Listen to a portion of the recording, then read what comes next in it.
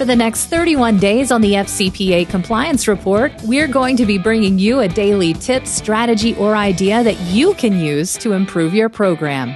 Here's your host, Tom Fox, the Compliance Evangelist. This month's sponsor of 31 Days to a More Effective Compliance Program is Affiliated Monitors. Founded in 2004, Affiliated Monitors provides professional, independent, integrity monitoring and ethics and compliance assessments nationally and internationally and across almost all industries.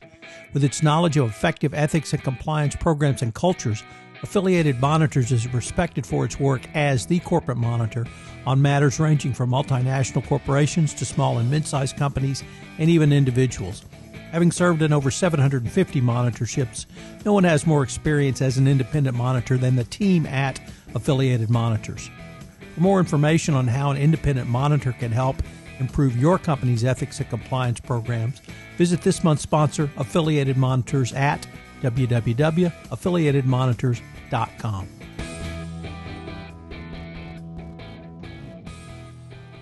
Compliance to see around corners. The more you can operationalize compliance, the more it works for your culture.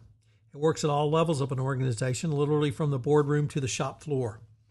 The Department of Justice and Securities and Exchange Commission recognized this when they noted in their 2020 FCPA Resource Guide, a compliance program should apply from the boardroom to the supply room. No one should be beyond its reach. Your culture can provide more than simply an ethical foundation. It is also part of the business foundation of every entity. In a New York Times interview with Corey Thomas, president and CEO of Rapid7, he said that companies with smart, dedicated, and motivated employees can still fail if they do not get their culture right. The culture can accentuate the collective, or it can be a distraction. If it's a distraction, it can make everyone worse than they would be, either individually or in small groups. Further, smart and talented people have the capability to do something really phenomenal or engage in really destructive behavior. So culture ends up being a huge matter to every organization. Yet, it is even more sophisticated, as part of culture includes cohesiveness. Do the culture and the people and the company's business line up and make sense? Have you ever looked at that from the compliance perspective? Sometimes you find inconsistencies. You might have a group of hard-charging, goal-oriented people, but what if their job is to figure out a market solution? Maybe they can't do it because they're better at executing than being creative. So the team needs to be cohesive, but they can't be monolithic because teams with the same kinds of people miss more often than they hit. More diverse teams can see around corners because they have different perspectives. Such an approach to communication allows a CCO to see around corners and can be one of the greatest strengths of a corporate compliance program. The reason is listening. Listening is a key leadership component, and there are certainly many ways to listen. You can sit in your office and wait for a call or a report to come in on the hotline. Or you can go in the field and find out what challenges employees facing. In today's world of COVID-19, you could initiate a Zoom call.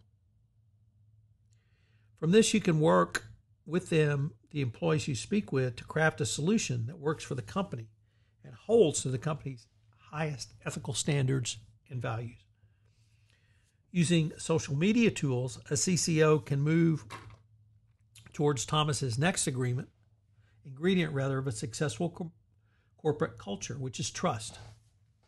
Thomas is obsessed with culture that we create specifically around trust, and this is an adjustment for some people when they get to his organization of Rapid7. If you join our team, there's trust by default here. This means you trust the competence of your teammates, you trust in their intentions, and you trust what they say.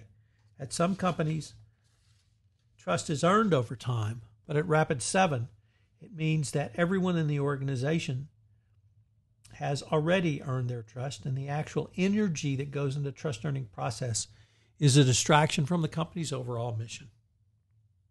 So you can see that one of the key themes literally throughout this podcast series has been trust and why it's so important.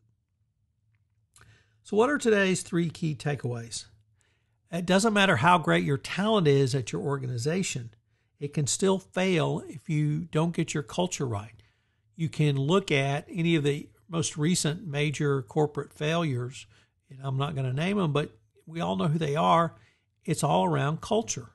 Either tone at the top, mood in the middle, or the muddle at the bottom was off from the company's overall stated mission. And when you have that sort of disalignment, that's when you get into some really big problems. Number 2, using this approach to communication allows a CCO to see around corners. And what's this approach? Well, it's having a diverse team. Who as a CCO do you listen to? Do you only listen to those at the senior management level? Do you only listen to those in the compliance function? How often do you get out and poll your employees?